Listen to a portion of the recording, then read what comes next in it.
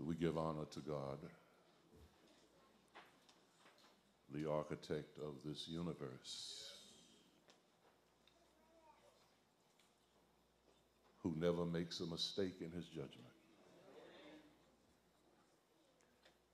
To the great God of heaven, who is always right, even when we are wrong. To this great family, I am appreciative of your request for me to say a word. At this time, we call the eulogy. And that word, eulogy, etymology speaking, it comes from eulogia, which means to say a good word on behalf of the one who has passed. It's easy to say a good word on behalf of someone who has passed when you know that they knew the Lord. Some funerals I've had to make up stuff on the way.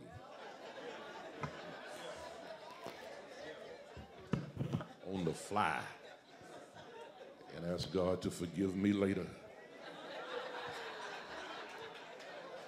So I ain't got no problem with this one tonight. Got no problem.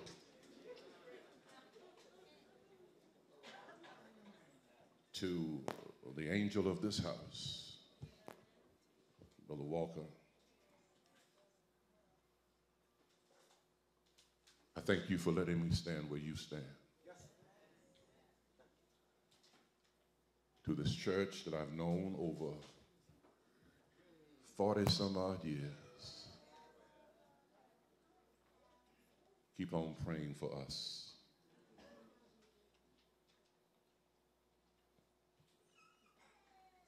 You know, John, you something else, boy. I taught you too good.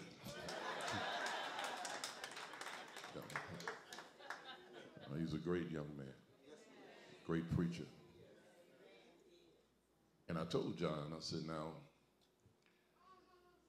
and he'll tell you, I told him this. In your ministry, you will often experience problems simply because when you come in a room, you bring a presence. Now, ain't nobody gonna miss you when you come in the room. And sometimes that can be intimidating to other people. But always do what you do. Give God the glory. To the United Chorus, Deborah Walker, where you at?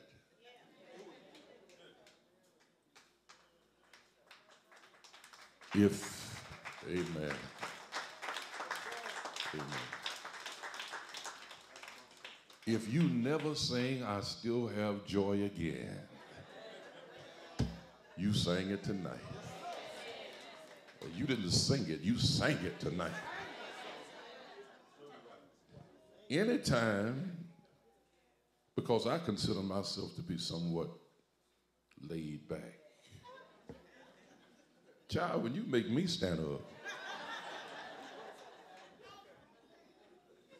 you said a word. So I am appreciative of that. Now, John mentioned, and I do agree, that this is a celebration.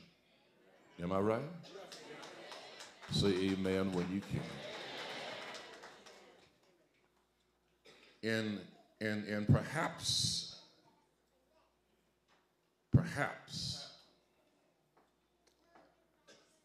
you will not find the name Bernice Lee tomorrow on the front page of the Sun-Times. Perhaps she will not be mentioned in the same breath as the great freedom fighters Ida B. Wells and Fannie Lou Hamer and Ella Baker. Perhaps she will not receive a postage stamp to acknowledge her contributions to our community. But I know, and I can say without fear of successful contradiction, that she was a good soldier.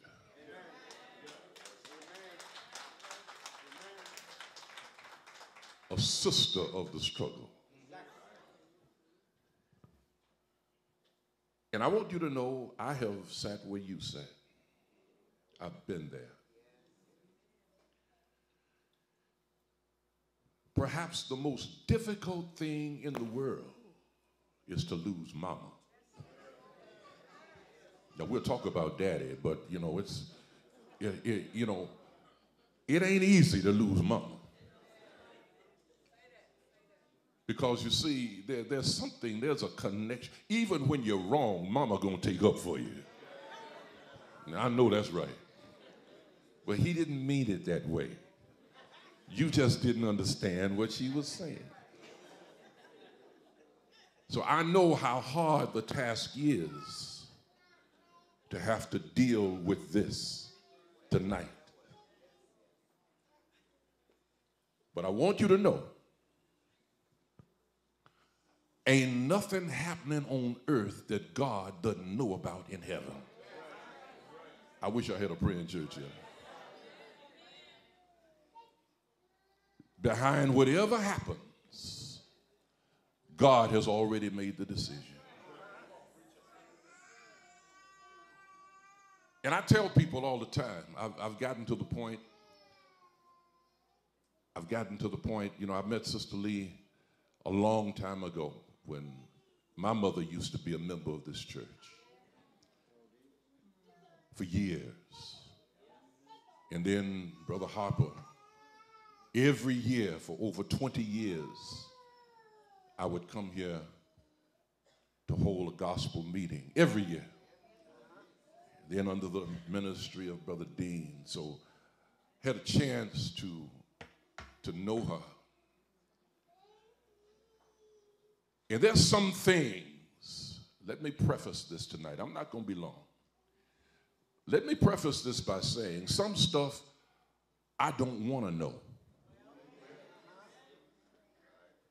Some stuff I don't need to know.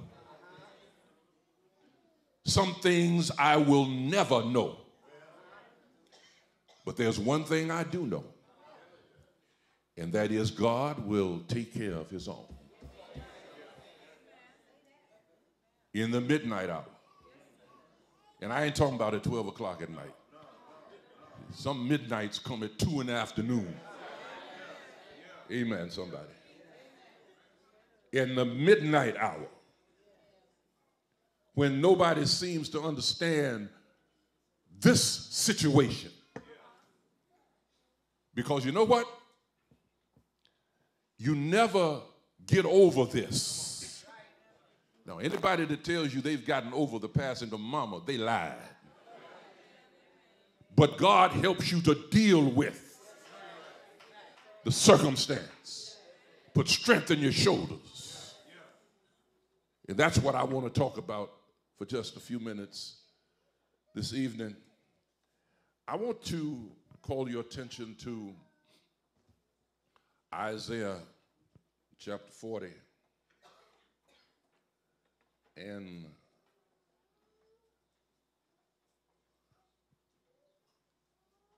I want us to underscore verse number 31.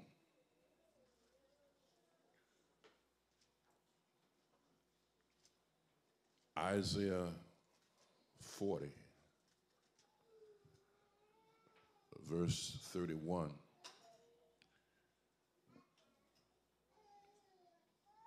Matter of fact, It would be good to start at verse 29, but in the interest of time, I want you to remember this tonight. But they that wait upon the Lord shall renew their strength. They shall mount up with wings as eagles. They shall run and not be weary. And they shall walk and not faint. 3 stages of life are right here in this one verse. I want to talk with you for just a few minutes about strength for the struggle. Y'all gonna help me? I know this is a funeral, but you can say amen. God don't mind. There was, I thought, and I'm confessing tonight, there was a time when I thought I fully understood the context of this verse. Yeah, there was a time when, as a student of the scripture, I had performed all of the critical exegesis and explored the Hebrew idiom, and I had researched the necessary hermeneutics, and I thought I had a firm grip concerning the meaning of this marvelous passage. But the older I have become, in both age and grace, the more I appreciate the expansiveness and the inexhaustible nature of the Word of God. You see, it's one thing to be smart, it's another to be wise. And you have 2 choices. You can be wise or otherwise.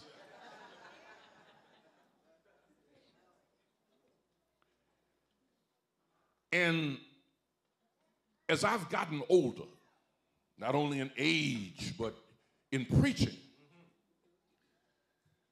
the business of living, just getting up every morning,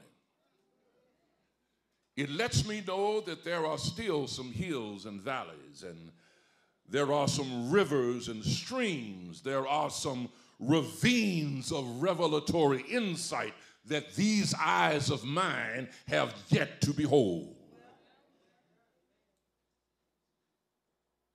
Because for me, like most of us who are here tonight, who have dealt with the passing of a loved one, these words of Isaiah gives us strength in times of our struggles. They give us encouragement in times of discouragement. When it seems as if all hope has gone on a holiday. When it appears that your wagon has broken down and ain't no repairman in sight.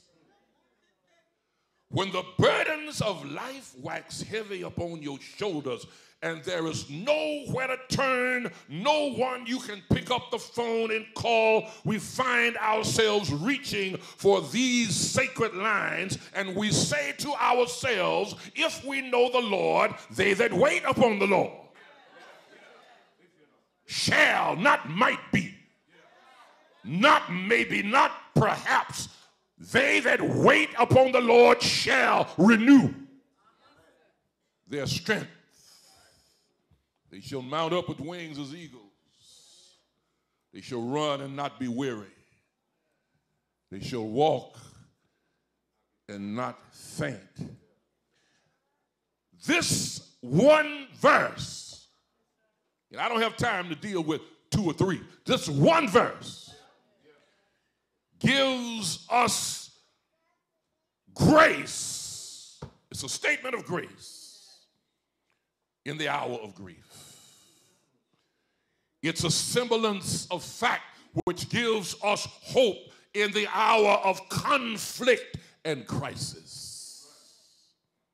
When our strength has become sapped and our determination becomes depleted, we can find comfort and consolation in this prophetic pronouncement. Yeah, you see what I like about this verse, and I'm going to tell you because I want everybody to hear this. When you study these verses from a poetic translation or interpretation, Isaiah seems to be saying that if you learn how to wait upon the Lord in your youth, you will mount up with wings as eagles. If you learn how to wait upon the Lord in your middle age, you will run and not get weary. And if you learn to wait upon the Lord when you get old, you will walk and you shall not faint. And what souls need, what you need, what I need in times like these, we don't need a whole lot of words. We need renewal of strength. Somebody, and I'm quoting somebody, I didn't make it up, but somebody once said that all of us are enrolled in the University of Adversity. And can't nobody cut class. Stephen Olford, one of my favorite writers, he said that every man, and that's gender neutral, every man that lives is either in trouble, headed for trouble, or just got out of trouble. Therefore, whenever we can find a real, reliable source of strength, when we're dealing with circumstances such as this, we are able to face whatever the challenge might be. Now, this word renew, y'all got a minute? This word renew, it in the Hebrew language, it means to exchange. And the words mount up have reference to ascending and rising above. So what the text is really saying is that, John, if you wait upon the Lord, when trouble comes, you'll be able to exchange all of your tears for all of God's triumph. If you wait upon the Lord, when you're pounded by pressure and hounded by hardships, you'll be able to exchange all of your miseries for all of his mercy. If you wait upon the Lord, when your faith is faltering and your midnight appears, you can exchange all of your weakness for all of God's strength, all of your darkness for all of God's light, all of your agonies for all of God's answers, and all of your penalties for all of God's pardon. God will give you surging power, soaring power to rise above even a death situation.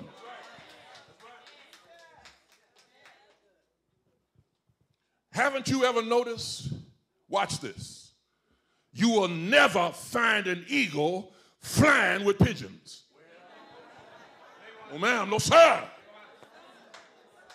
No. Dogs and cats run in packs, but eagles fly alone. And when storms come, that eagle will spread them wings and rise above the storm until the crisis is over.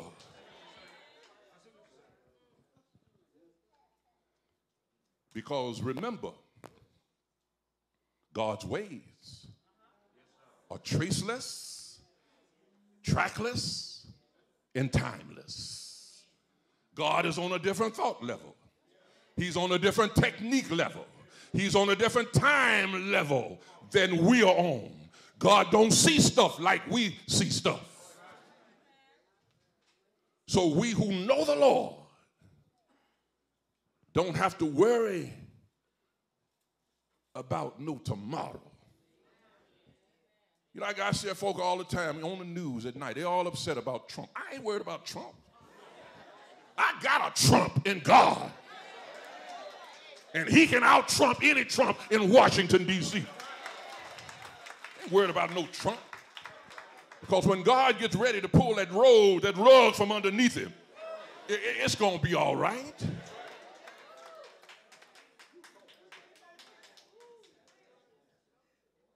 Sometimes, as I said initially, even the angel of death can cause us to take another look at our relationship with God, our Creator. The Bible is right. Man that is born of a woman ain't but a few days. Am I right? Yeah. He cometh up and he cut down like a flower. And whether we admit it or not, and I'm learning this all the time, just from this time last year up until today, we've lost 9 preachers. 9 preachers. I thank God my name wasn't on the list.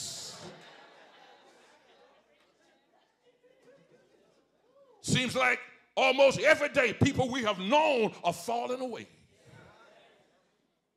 The marks of time are in all of us. The mist of Jordan has begun to spray wet in all of our faces. The indispositions of weaknesses of the flesh are in all of us. What that means? It means you getting old. And I'm getting old.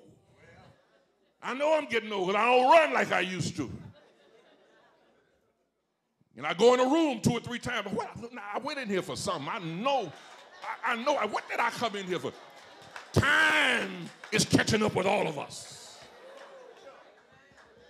And you hear folk, they talking to you, say, what you say? Huh? Time is catching up with all of us. Who can say anything to us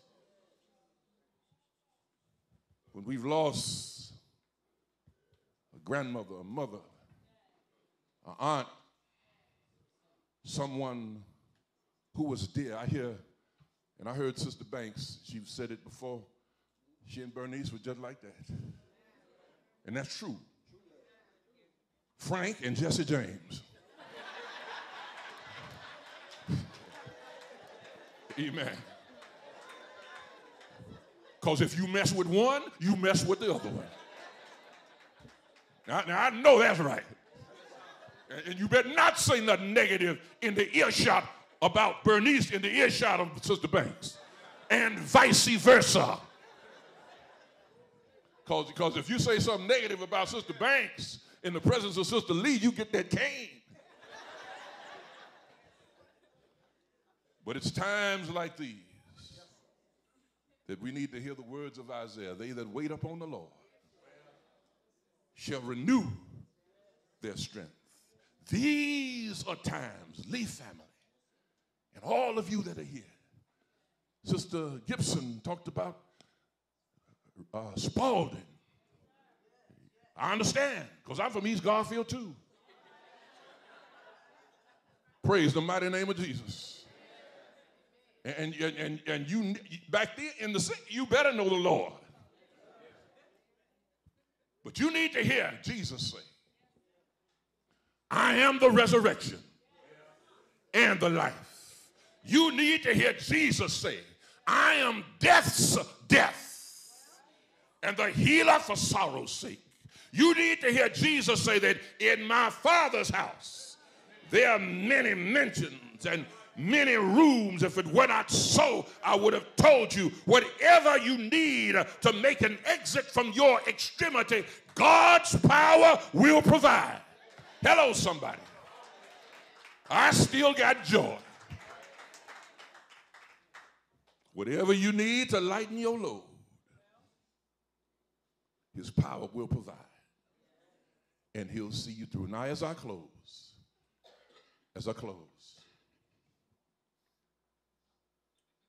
I quoted this when the family was coming in. Psalm 27. Most of us remember the sweet singer for Psalms 23.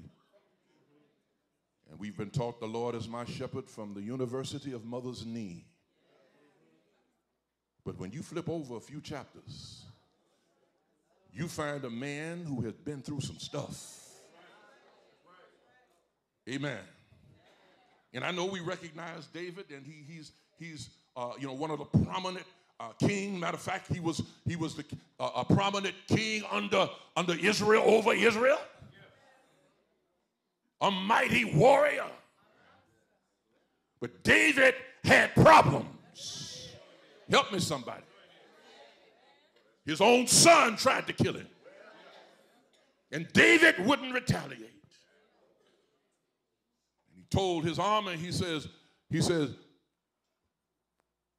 leave the young man alone. I know he wants to kill me, take my life, but that's my child. Amen. And David said in Psalm 27, wait on the Lord. You got that? Wait on the Lord. You ain't got to look it up. I'm telling you what it says. Wait on the Lord. Be of good cheer, and he will strengthen thine heart. Wait, I say, on the Lord. This word wait in Psalm 27 and Isaiah 40:31, it is not static. What that means? He's not saying stand there and don't do nothing. That ain't what he's saying. When he says wait on the Lord, he's talking about serve the Lord. Every time I go in a restaurant and I sit down, I want somebody to wait on me. And if they wait on me right, they got a good tip coming. When you wait on God right, he'll give you a good tip. He'll tell you to fret not yourself because of evildoers. No, be thou envious over the workers of iniquity, for they shall soon be cut down like grass and wither as the green herb. He'll tell you, I have been young and now I'm old, but I've never seen God forsake the righteous, nor his seed begging bread. He'll tell you, they that die in the Lord shall live again. Oh, he got a good tip for you. If you wait on him right. And as I hasten to my conclusion, you know, even Jesus needed to be picked up. He needed his father to give him a tip. Yeah. You see, he was born in another man's world. And he walked down another man's streets. He died for another man's sins. He was buried in another man's grave. They walked him and whipped him from a courtyard to Calvary. And out there on a hill of horror, beneath a blackened sky, in the midst of mean, mad men, they knocked him down and crucified the Savior of the world. But I tell you, God gave him a tip, because God picked him up between the golden splendor of a Sunday sunrise, and 40 days later, he ascended back on high. He went back to glory and sat on the right hand of God, and he's there interceding for you and you and you and you and you and me and you.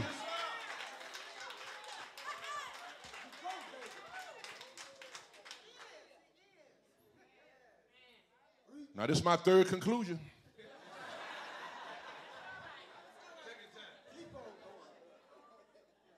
See, sometimes people that mean a lot to you, you ain't got to say a whole lot.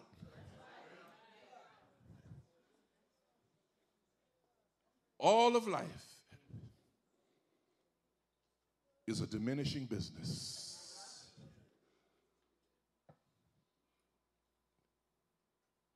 Time, as I said before,